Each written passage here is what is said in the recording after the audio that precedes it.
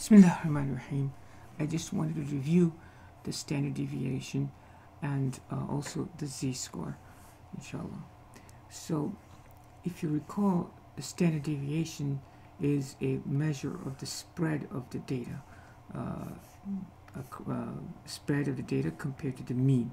So, if x bar is the mean, okay, or mu is the mean, and there's another symbol for that, or mu like this, okay.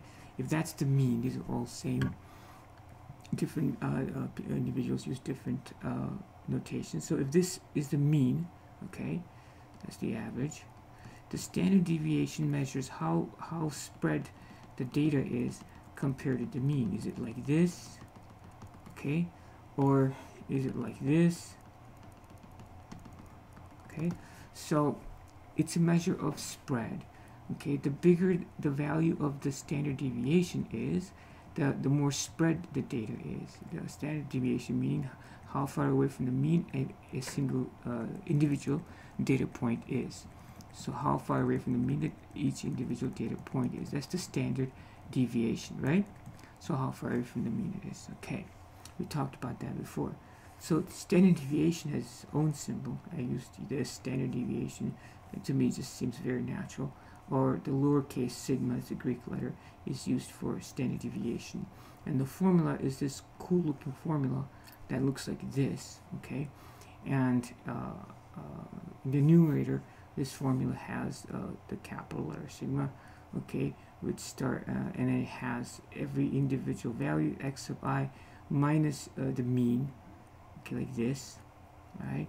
Or x sub I minus the mean, subtract the mean, or this mean, whichever you like to say. I'm going to use mu because we have previously used mu over here. For every x sub I, for every I from 1 to n, n being the number of data, over n. Okay, and so this is square here. So each difference between every individual value, from x1, x2, x3, this is x sub I from 1 to n. So I being from 1 to n. So a difference between every individual value, subtracted from the mean squared, and then add them all up and divide by n and take the square root of this.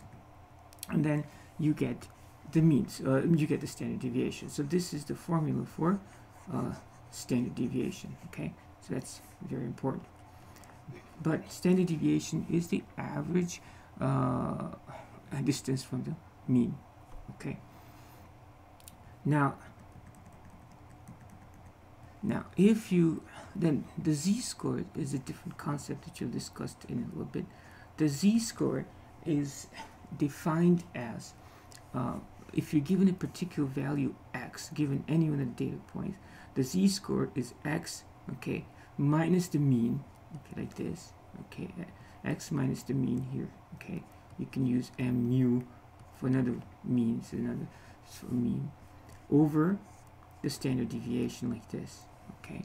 So the way you calculate the z-score is you take an individual x value and if you're given a standard deviation mean. So for example, the example we did was we had in a particular study, the average or the mean cholesterol score was like 174, okay, and the standard deviation, lowercase sigma standard deviation, was 14, okay.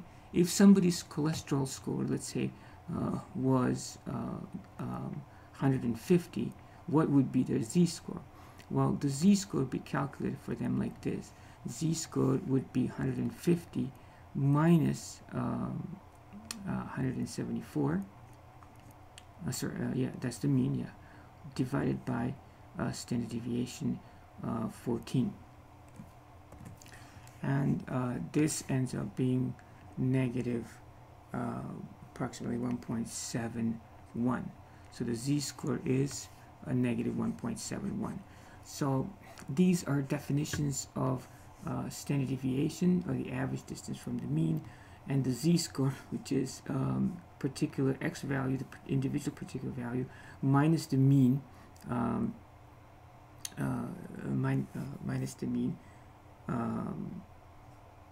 mu over the standard deviation, or or lowercase sigma like that. These are all symbols that mean the same thing. I have grown to like this one only because it's just the Greek letters are growing hold on me, and it's Greek after all. So M for mean, ST for standard deviation makes a lot of sense. X minus mean divided by standard deviation is how you get the z-score. And if you wanted to use the same thing, you would change this to a mean M, and that would give you a standard deviation formula. These are important concepts, so I hope you appreciate it. Until next time, assalatu wassalamu ala rasulillah wa rahmatullahi wa barakatuh.